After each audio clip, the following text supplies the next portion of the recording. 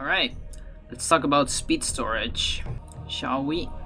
In this game you can cast spells, right? So we're gonna cast one spell here. And the first thing you're gonna notice with this spell is that you're always centered with the runes. So you see Michael here is right in the middle of the runes, right? So there's a technique that we can use that is called speed storage. What most people do when they want to do a spell in the middle of a room is that they stop and make this spell. Because you have to stop, of course, otherwise the spell is gonna be cancelled, you know? Like, you just waste your magic there. So, what is like the best way to stop? We already talked about how you instantly stop your movement with target when we talk about target run. One thing that the game does is that every time you target, the game actually stores your speed. So now I'm targeting.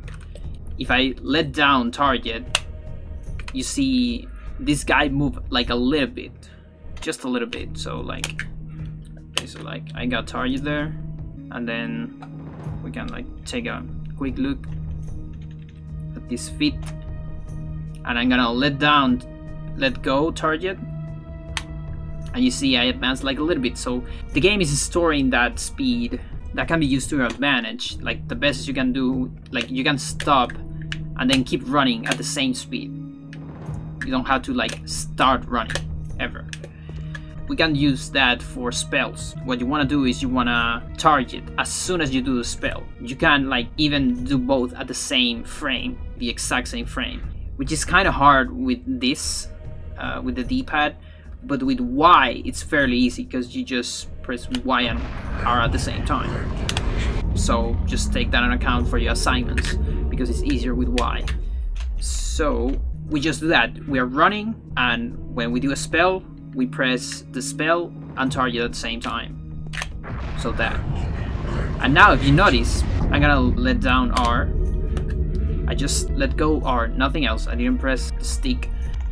And you see his position is slightly off. We're farther away from before. He's not on the center, right? So you went a little bit farther. And of course, if you keep running after the spell, you don't lose any speed, which is pretty cool.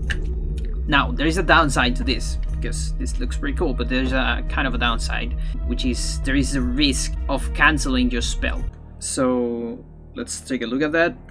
When you do a spell, if you move while casting, you're gonna cancel this spell. And this same phenomena can happen when you do speed storage, okay?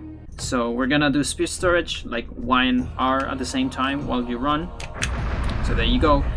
If you let go R, you're gonna advance a little bit.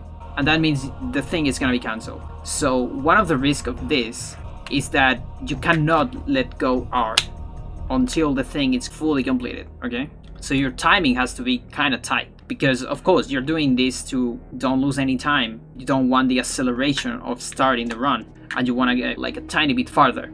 But at the same time, especially with 7 spells, you have this little risk of like barely completing the thing and messing things up.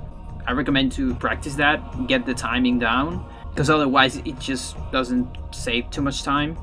But it's kind of a neat trick to know, you know. Once you get the timing, it just works. And a final note on this, there's pretty much no point on doing this at the beginning of a room like this. Like it doesn't matter if you target or not, because you don't have any speed to storage, of course. So this trick only applies to scenarios where we do spells in like the middle of a room. And of course, some scenarios where, let's say, you do a spell and then you want to turn around after the spell. You kind of maybe don't want to do this because you're gonna have speed in this direction. So if you want to go in the opposite direction, you probably don't want to do it. You have to see in which scenarios you want to do it. But in general, you want to do it when you do spells in the middle of a room, like right here. If you go from here to the door and you want to do a spell in the middle, that's like a good place to do it. You know.